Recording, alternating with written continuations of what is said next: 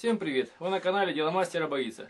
Сегодня я сделаю небольшой видеообзор о электроперфораторе фирмы Днипро. Название украинское, но сделано в Китае. Он стоит недорого, около 1400 гривен. В принципе, из бочковых перфораторов это самый дешевый. Поэтому сейчас его проверим, посмотрим, как он комплектуется и как работает. Перфоратор находится в пластмассовом кейсе, а кейс находится в картонной коробке. Полукоробка, которая сверху одевается на него. Судя по описаниям на коробке, мощность этого перфоратора 1100 Вт, количество оборотов без нагрузки 900 оборотов в минуту и максимальный диаметр сверления по стали 13 мм, по бетону 26 мм, по дереву 40 мм. В принципе, нам этого вполне хватит для домашнего пользования. Итак, посмотрим, что внутри. Внутри есть довольно плотный кейс. До этого у меня был перфоратор фирмы Einhel, но там был кейс очень плохой. Здесь металлические защелки практичные. Это самое слабое место перфораторов, ящиков перфораторов. И они постоянно ломаются. Яркое название Днипро. Красиво, как трансформер. Дизайн трансформера. Что же внутри? Внутри есть гарантийный талон. Инструкция по эксплуатации на украинской мове, потому что у нас украинская страна.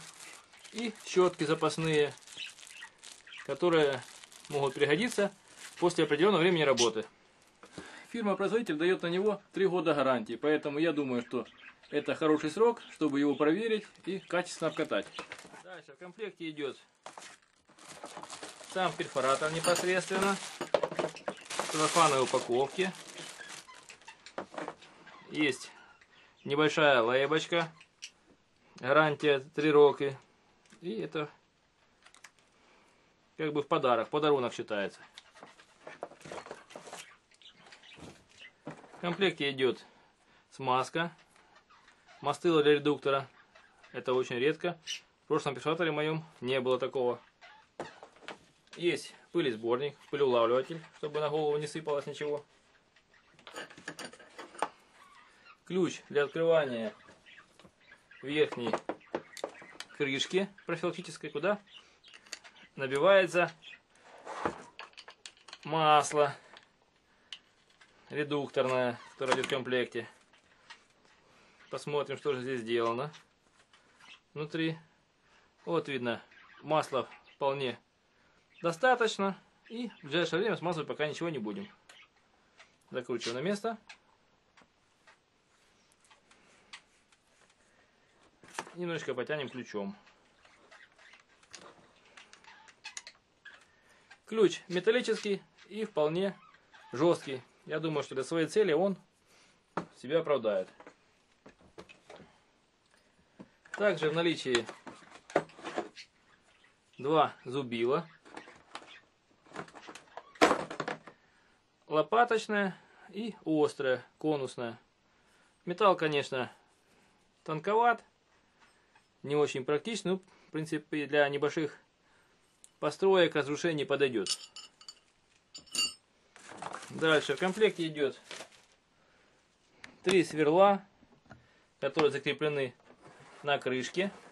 Здесь диаметры сверл 12, 10 и 8. Это, в принципе, самые ходовые размеры. И есть пластмассовый регулятор глубины сверления.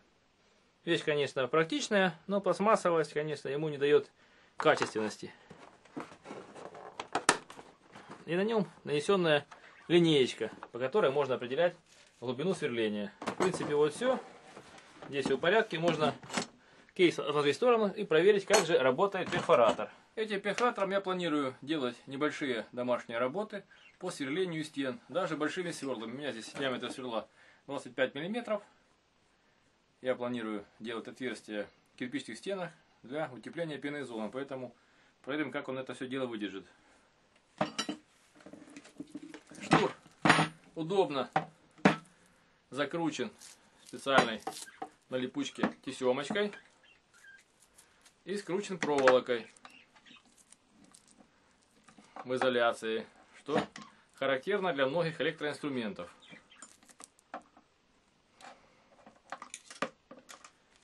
Длина шнура примерно, длинный шнур хороший, около 3 метров.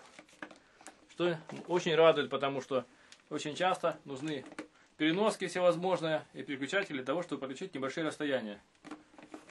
Проверим, как же все работает. Для начала определимся, какие есть ручки регулировки здесь. Здесь есть регулировка переключения режимов,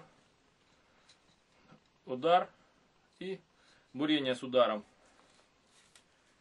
И здесь есть также переключатель режима работы, сверление и удар со сверлением. Попробуем. Сейчас вот здесь вот обозначен знак на этой ручке, на этом рычаге, удар с бурением. Мы здесь переключаем просто на бурение и проверяем. Это режим отбойного молотка. Дальше переводим ручку верхнюю в режим удар с бурением. И начинается сверление. Для того, чтобы просто посверлить, переводим ручку, рычаг, находящийся возле пусковой кнопки, в другую сторону. И происходит обычное сверление. Попробуем ставить сюда сверло перфораторное. Это не сверло, а бур. Также смазываем хорошенечко литолом концевик сверла. Не забываем. И пробуем посмотреть, как же оно будет сверлить.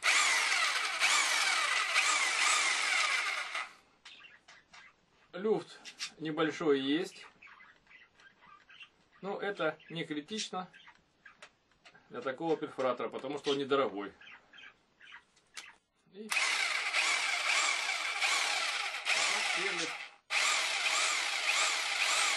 перфорированием переводим в режим удара.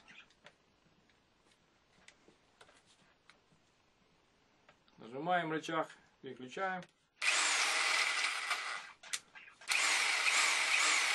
Вибрация несущественна. Здесь нет никаких на ручке смягчителей и для компрессоров ударов, поэтому рука чувствует себя жестко.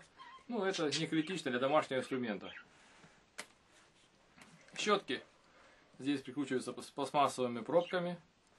Корпус нижней ручки выполнен из пластмасса, а сам редуктор металлический. Металл имеет какое-то молотковое покрытие, сверху покрыто лаком. В принципе, это хорошо, потому что во многих аналогичных перфораторах металлический пластмассовый корпус. На этой ручке есть кнопочка с пружинкой для того, чтобы сюда вводить регулятор глубины сверления.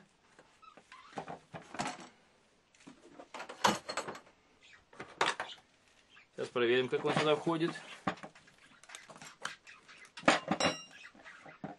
Здесь есть на регуляторе глубины сверления тонкая часть.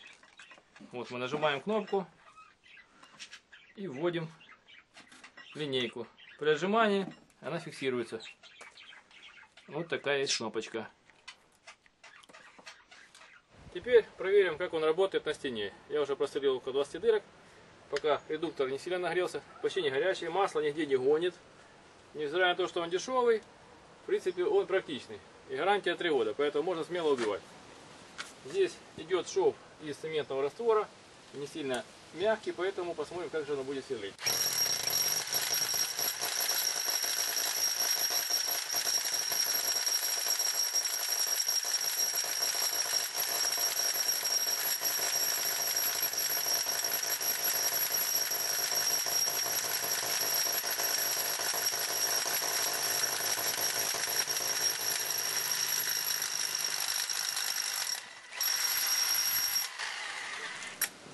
Фу, здесь пустоты не было.